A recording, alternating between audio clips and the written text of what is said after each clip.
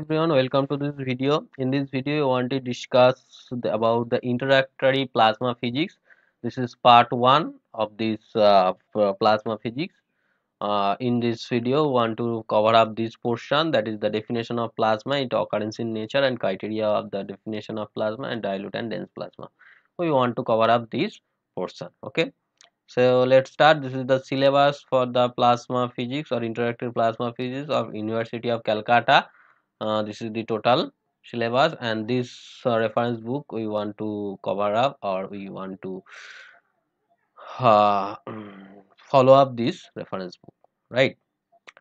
For plasma physics, actually in the nature, if you wants to know about the occurrence of the plasma physics, where the plasma is occurrence in nature, if you wants to know about the natural plasma, uh, in nature the plasma actually occurs. Some example for sun. In the sun, in the outermost surface, there is a actually plasma. Okay, there is a plasma. And lighting,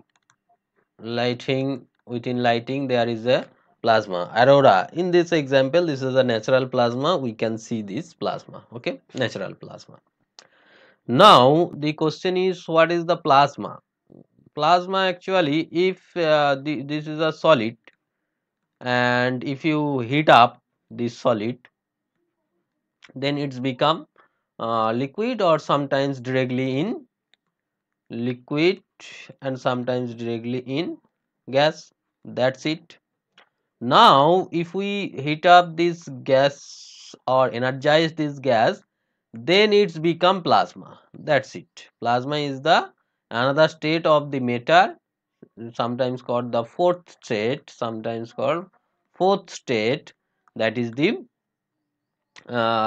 it's happen when we heat up or energize the gas. That is the for higher state of the gas is the plasma. Actually in this plasma there is a some charged, some neutral charged particle, some charged particle, some neutral particle. As a combination, if this is a total plasma, as a combination total charge will be always 0. ঠিক আছে, that's it. So total charge of a plasma always 0, but within this plasma there will be charged or neutral particle or actually happen, but as a whole the macroscopically total charge is 0. Macroscopically total charge 0. So we need to know about this plasma, its nature, etc, etc. Okay, and at this moment I want to discuss about the laboratory use of plasma. Laboratory use. Actually I want to discuss about the laboratory use of plasma. Use of plasma. Understand my concept, that is the where is the laboratory use of plasma. For example, you want to develop a NPN transistor, right? You wants to some semiconductor device, suppose NPN transistor, thin film transistor, for specifically transistor. Uh, Suppose this is a thin film transistor. Okay, that's mean we want to deposit a thin layer of N. After that there is another thin layer P, and after that there is another thin layer N, like that. So if you wants to develop these three layer by layer, then you can use this plasma. How? Suppose this is a chamber. This is a chamber. This is a chamber. Okay, in this chamber at first there is air in this chamber, so that's why we remove the air by pumping we remove the air. Remove the air. Why? Why we remove the air? Because in the air there is nitrogen, argon, oxygen, etc. Different molecules are present. So if you evacuate these, pumping these, then these are evacuated. Otherwise, when we develop this thin film of NPN transistor, then this can be incorporated and this cannot be making a proper NPN transistor. Okay. So to reduce this incorporation or impurity, like that, to reduce this impurity, we can remove this air by pumping. Otherwise, this can be a much impurity and we cannot get the actual performance of this transistor. Okay, so that's why we first evacuate this.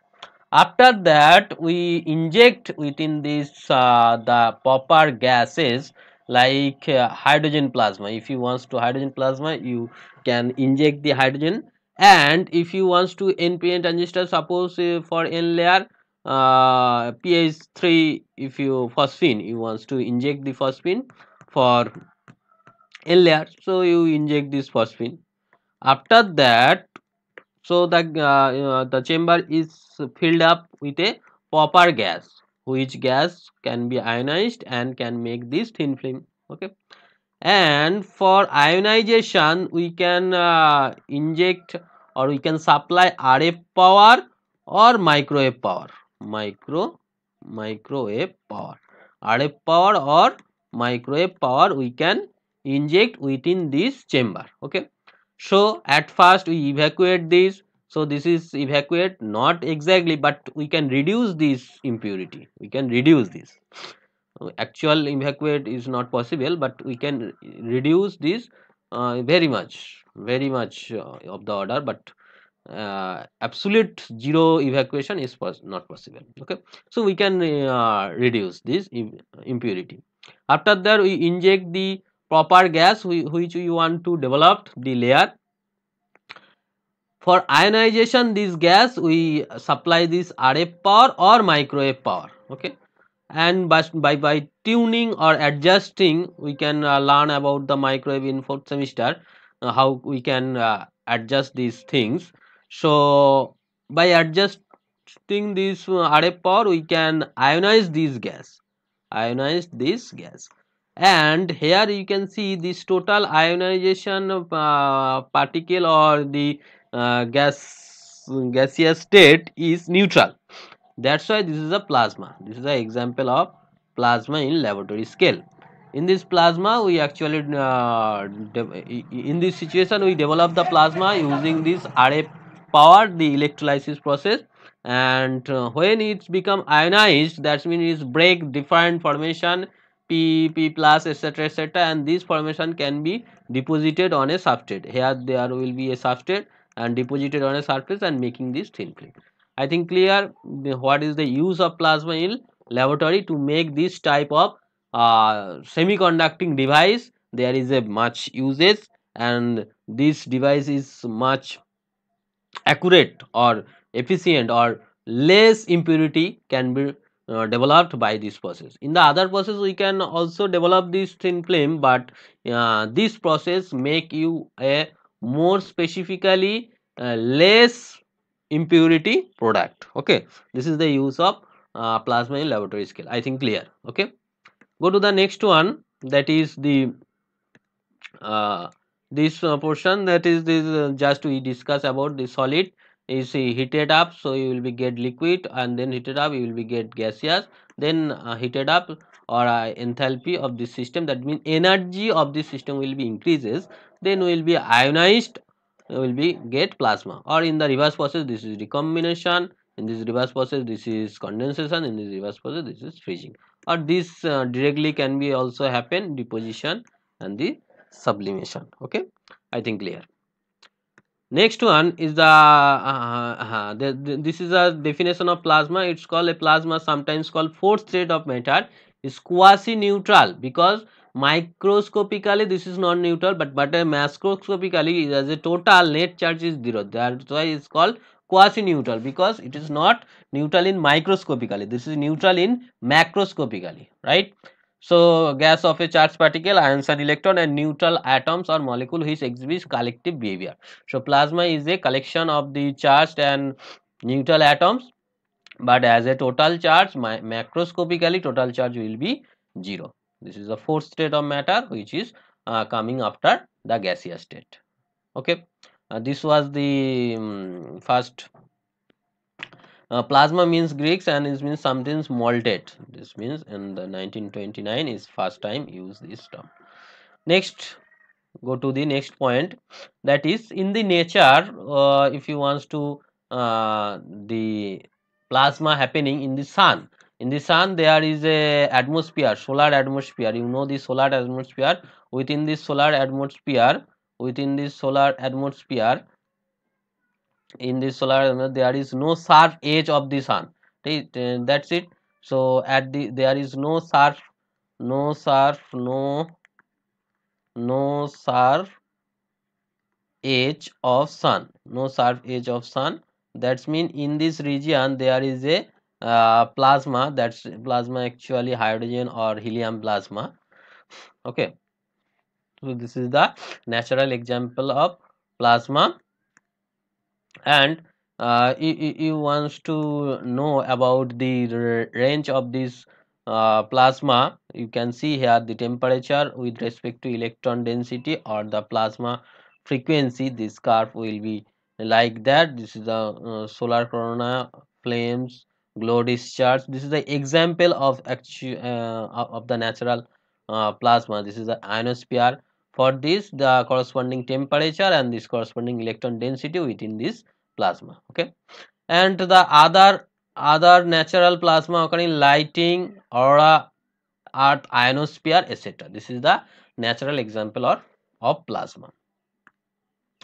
Now if you wants to find out the plasma production, how we can produce the plasma, right?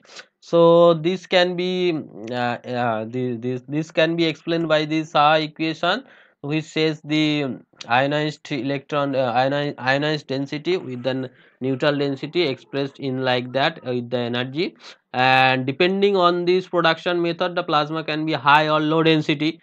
The plasma density high low means the ionized particle density high low. This can be stable, unstable, etc. So then plasma behaves like a fluid. When the plasma density is high, then this behaves like a fluid and treated as a whole property.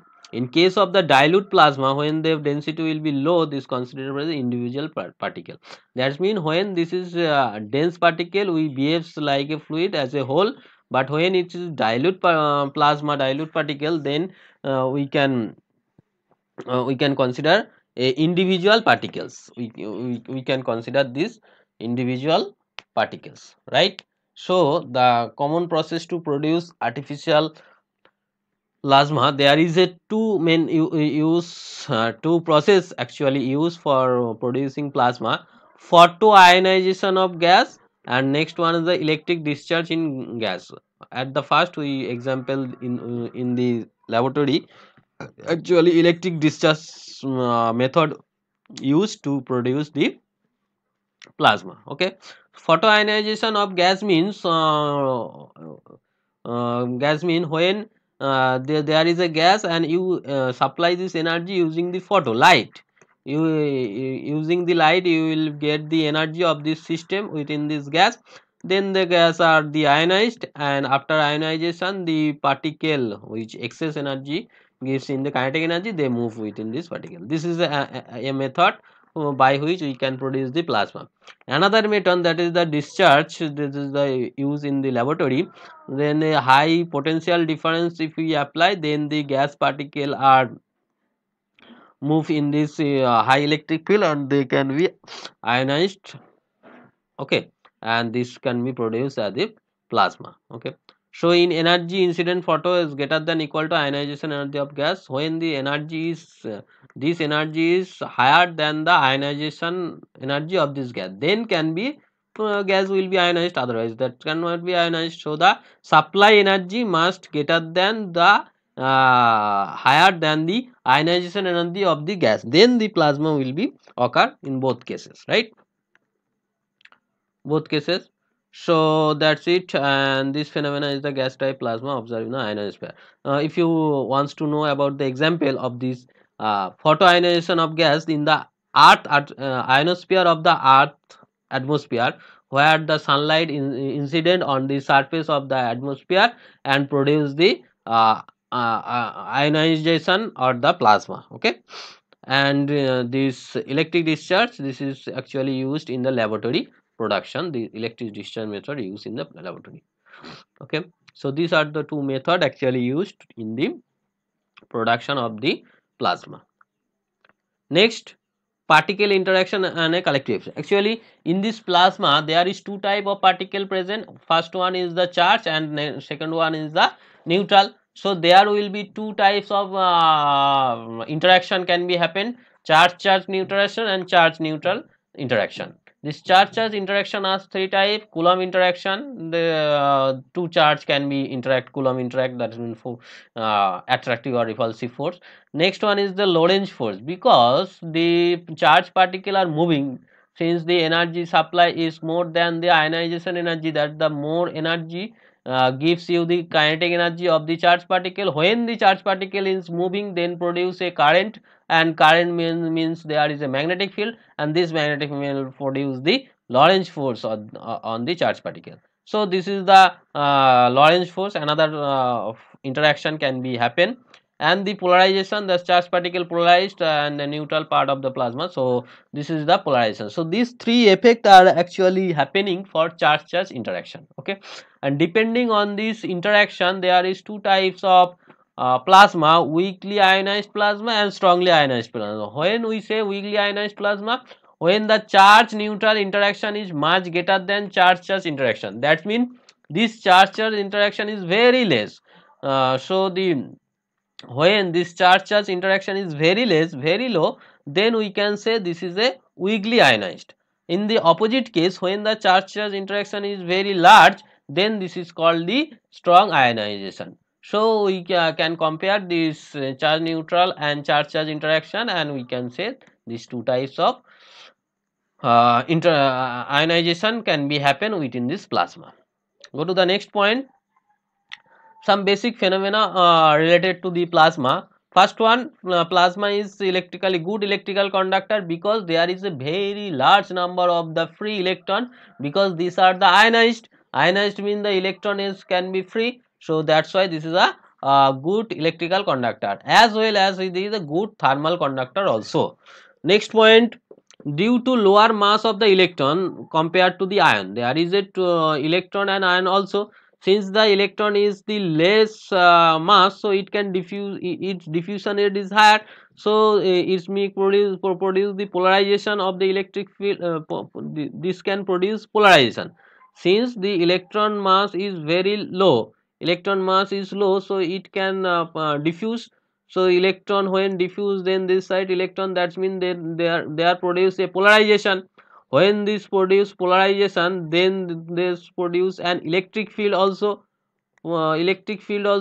This electric field helps to move the ions, which ions this electric field helps to make this move.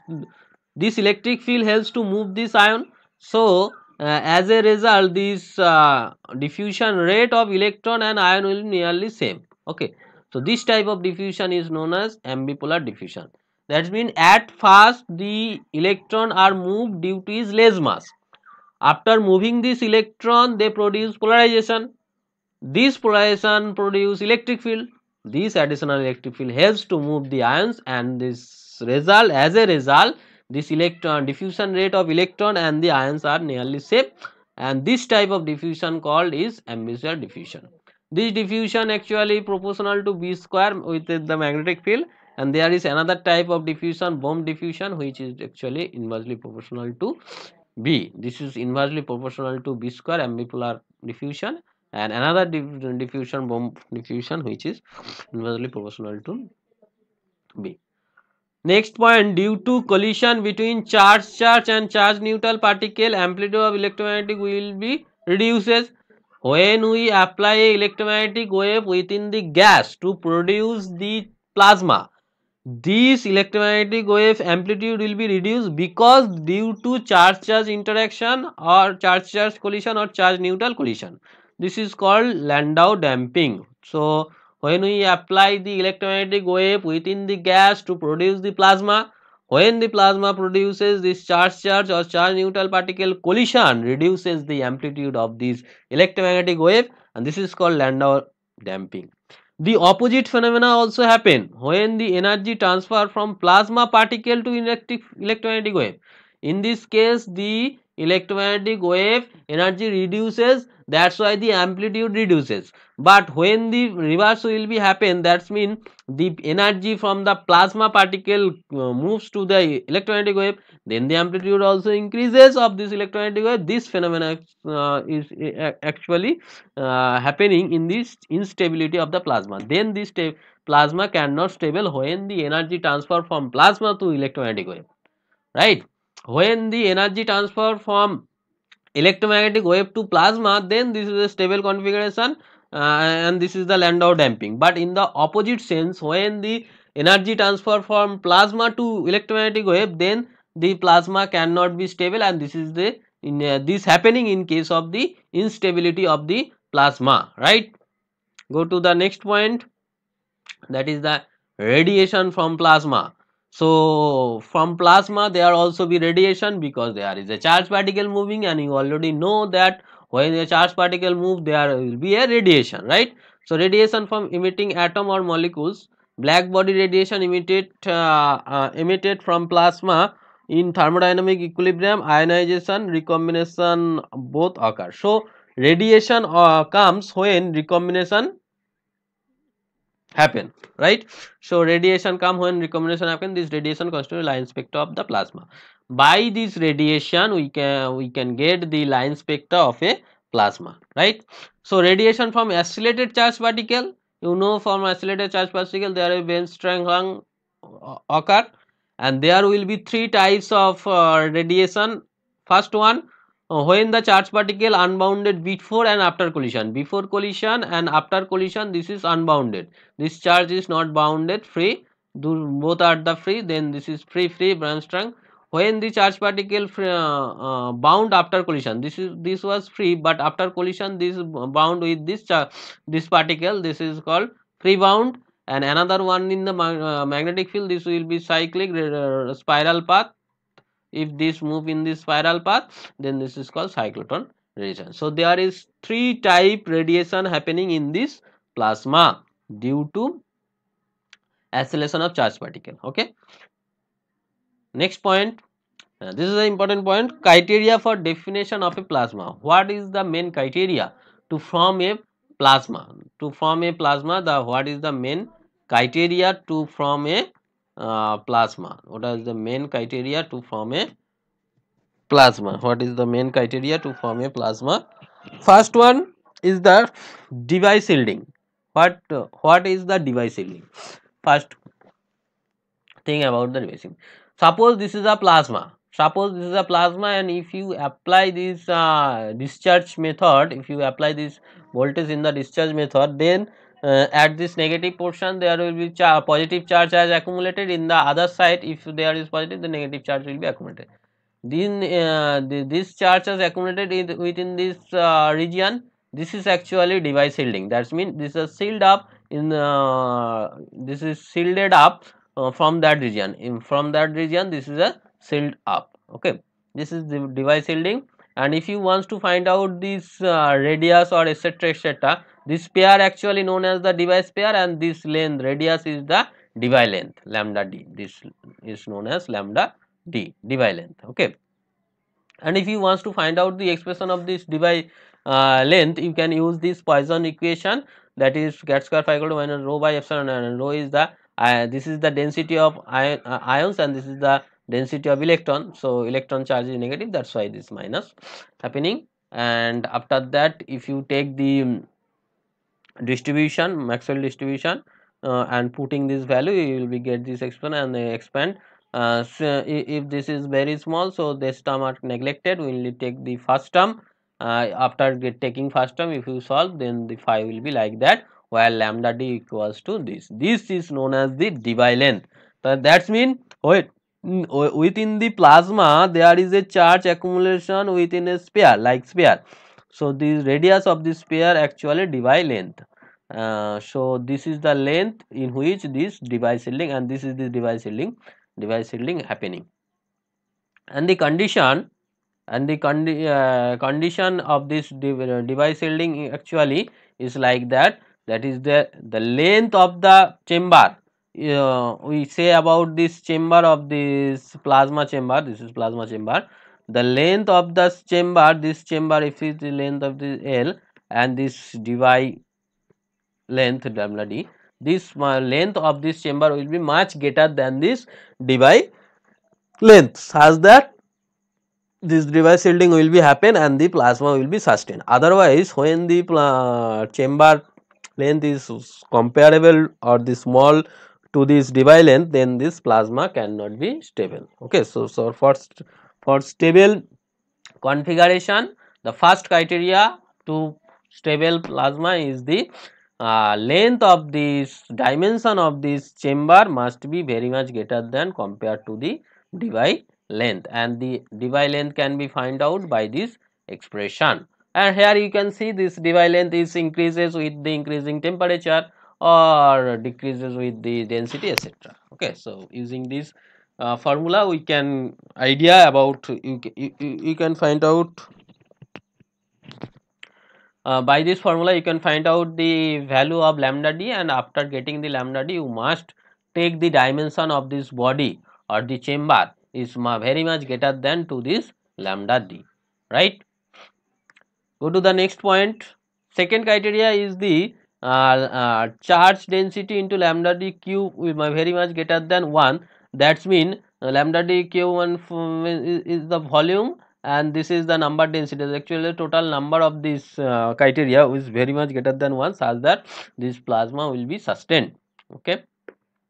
Second criteria, and third criteria is the total ionization charge, that is a not independent one, can be expressed like that, is the total ionization charge must be equal to the electronic charge, such that total will be neutralized. And fourth criteria can be obtained from the plasma frequency. Plasma frequency actually this charge particle move within this region. This is the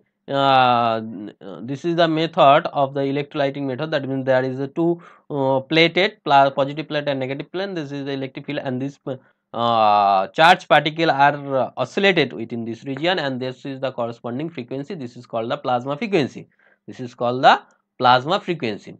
And this condition, that is the plasma frequency into tau, this is the time, will be must be greater than equal to 1, or you can say this plasma frequency will be the greater than equal to the electron natural collision frequency. This plasma frequency, this is the plasma frequency must be greater than to the electron natural collision frequency. This is the fourth condition to the form the stable plasma, to the from stable plasma. So for stable plasma you have four condition, four criteria you need to criterion you need to satisfy. For four criteria, first one is the Debye shielding, that means the dimension of the body must be greater than to the Debye length. Second one, the charge particle, that is the total charge is greater than 1, that is the Ne into lambda d cube very much greater than 1. And third is the total charge of ionization will be equal to the electronic charge. And fourth one is the frequency of the plasma is much greater than the natural collision frequency of the electron. Okay, so this is the fourth criteria to form a stable plasma. In the next class we want to discuss about the other part of the syllabus. So that's it. For any query you must cover in the comment box. So thank you.